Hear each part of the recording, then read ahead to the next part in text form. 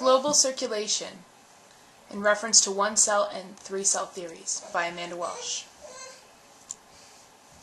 The Sun is so much larger than the Earth that all the energy we receive from the Sun comes from straight rays of radiated energy. Since the Earth is round, the energy brought in by these rays is not distributed evenly across the surface. At the equator, each ray of sun is distributed over a small area because they are hitting the Earth's surface at a 90-degree angle.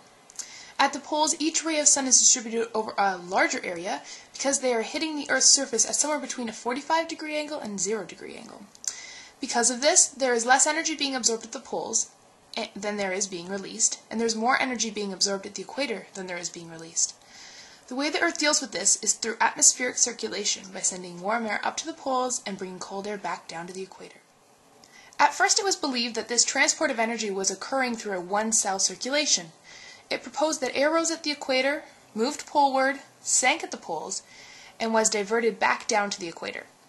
But this theory did not remain because it did not account for Earth's rotation, tilt, or temperature contrast between land and water. It also didn't explain how we have prevailing westerly winds in the mid-latitudes.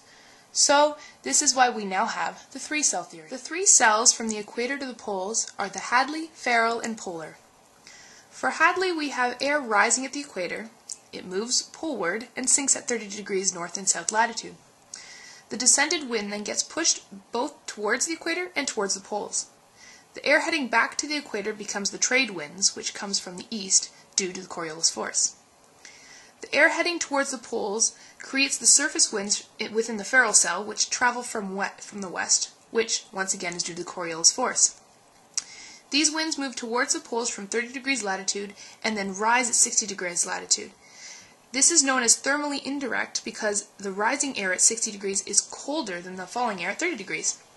But this is created because the air which is coming from the poles is colder than the air which is rising at 60 degrees latitude, allowing for this air to rise. So, these winds rising then head towards the poles, sink at the 90 degrees, and then come back. They come from an easterly direction, once again due to the Coriolis force. And the exchanging of winds and temperature air from Hadley, Ferrel, and the polar cells are what account for the control of the temperature difference between the equator and the poles.